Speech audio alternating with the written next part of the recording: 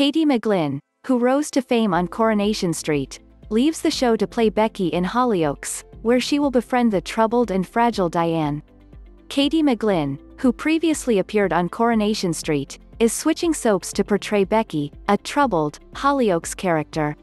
The Hollyoaks babe has opened up about her new job and her old Weatherfield co-stars.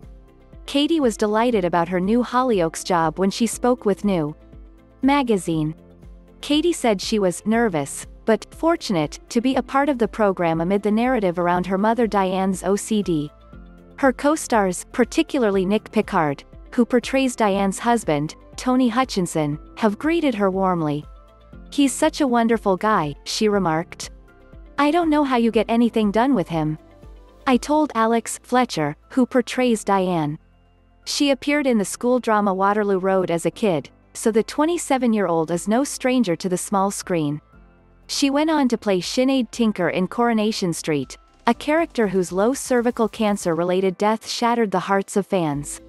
Katie also starred opposite YouTuber Joe Sugg in the most recent season of The Syndicate. Her new character as Becky, on the other hand, is unlike any she's ever portrayed since she may be a hazardous influence on Diane. Becky is a young mother whose entire world comes crashing down around her, pulling her into the strange world of internet conspiracy theories and taking control of her life. She meets Diane outside the hospital after they both give birth on the same day. "It's sweet in a strange sense because they're both coping with difficulties that make them feel lonely," Katie remarked. Becky notices Diane's difficulties and befriends her.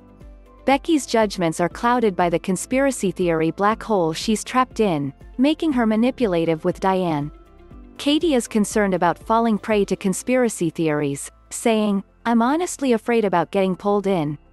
"She was extremely in your face and not a pleasant person," Katie said of Georgia, who she played in The Syndicate. Becky, on the other hand, is a little more understated. "She comes across as really kind, but there's something off about her." Katie describes her as exciting and hard to play since it isn't easy.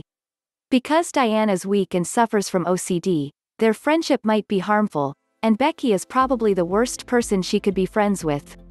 Becky wants to assist Diane and be a good friend to her, but she can't control how her brain thinks, Katie explained. "If they keep going, awful things will happen."